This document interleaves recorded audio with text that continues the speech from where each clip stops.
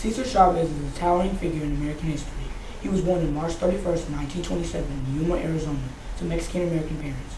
Cesar Chavez became a labor leader and civil rights activist who dedicated his life to improving the working conditions and rights of farm workers, primarily Mexican and Filipino laborers in the United States. Cesar Chavez co-founded the United Farm Workers (UFW) Union in 1962, and through nonviolent means like strikes, boycotts, and hunger strikes, he fought for fair wages, humane working conditions, and collective bargaining rights for farm workers. His leadership was instrumental in bringing about significant changes in labor laws, leading to improved conditions for countless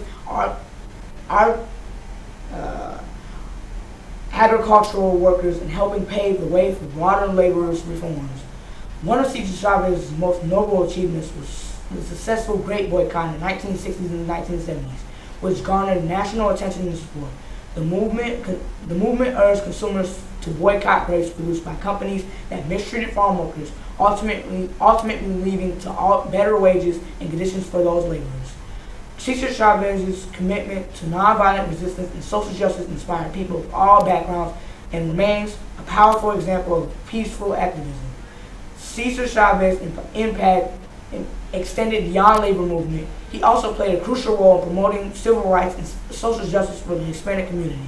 He believed that economic justice was intrinsically linked to broader issues in civil human rights.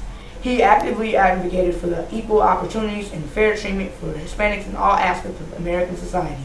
Cesar Chavez's legacy continues to inspire and educate people about the importance of workers' rights and social justice. His dedication to improving the lives of farm workers and his tireless advocacy for equality and dignity for all Hispanics has left an indelible mark on history of Hispanic Americans and broader labor and civil rights movement in the United States.